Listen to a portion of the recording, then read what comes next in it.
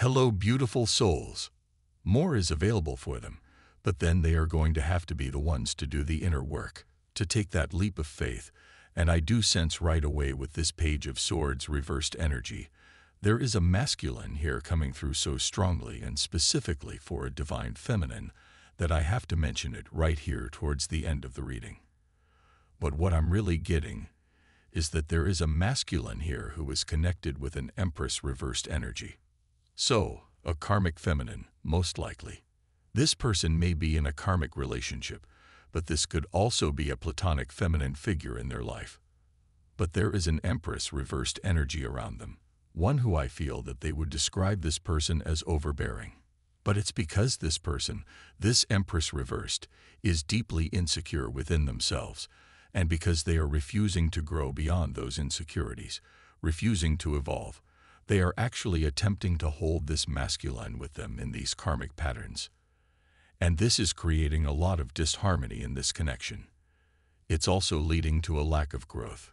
This masculine feels like this connection, or that they themselves have really stagnated as they've been connecting with this person, because in a sense, their own refusal to grow is holding them both back from growing and evolving and expanding. And I feel like the masculine here was almost like resigned to this connection. Perhaps they thought that nothing better was available, or they may have logically told themselves that all relationships would feel this way, or that all feminines that entered their life would be this way. I'm getting this karmic feminine energy as well. Maybe one who is very materialistic, very superficially focused. But then I feel that whoever I'm speaking to, again, this feels so specific, but this masculine connected with you in some sense, and you're coming up as the Queen of Pentacles, the true Empress in the upright position in aligned Empress energy. And I'm hearing have it all, like they see you as someone that has it all, but also someone who is extremely grounded. And something about you has really piqued their curiosity, but it's almost like they're trying to put it down. They're trying to shove down these curious feelings, these feelings of intrigue. They're fighting with themselves here. And I feel that, again, if there's a karmic feminine involved, they're most likely fighting with themselves because they had logically already resigned themselves to this other particular situation or connection. Yeah, with attachment in the upright position, they already felt very much chained or bound to something else.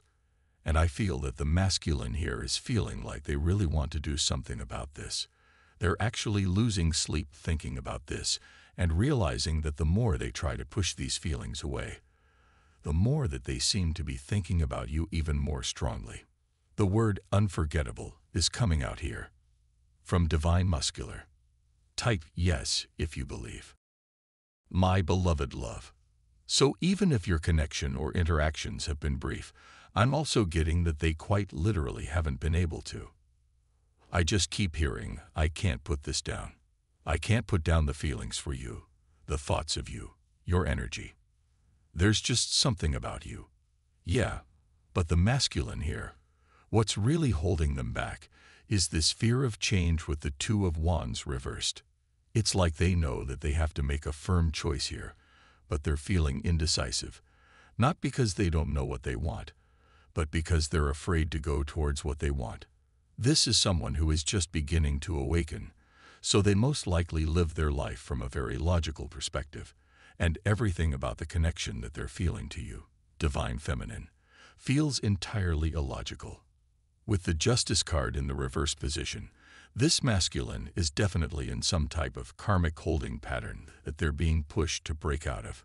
But there's so much fear here that's keeping them stuck where they are. They may have a lot of material foundation built in this karmic situation, especially if it's a karmic relationship. They may have shared finances with this person or have built something with this person already that makes it feel extremely illogical to let go of this karmic situation. And yet we have the Magician card in the upright position. They're daydreaming about you really strongly, desiring. It's almost like they are literally unconsciously manifesting you into their life, and yet at the same time, not being fully prepared to receive you.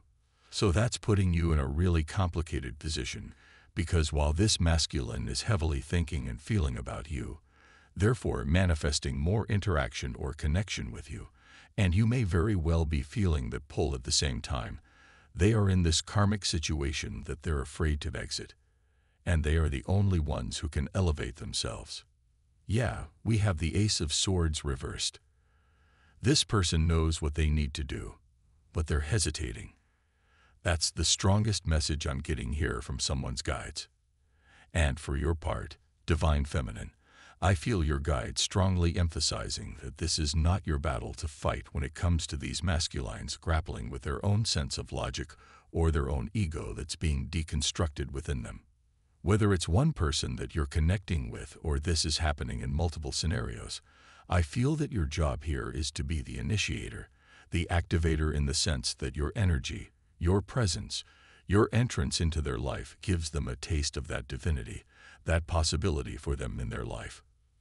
But then they themselves have to be the one to take that leap of faith to fully elevate themselves onto a timeline where they would be capable of more consistently connecting with you in 3D. From Divine Muscular. Type yes if you believe.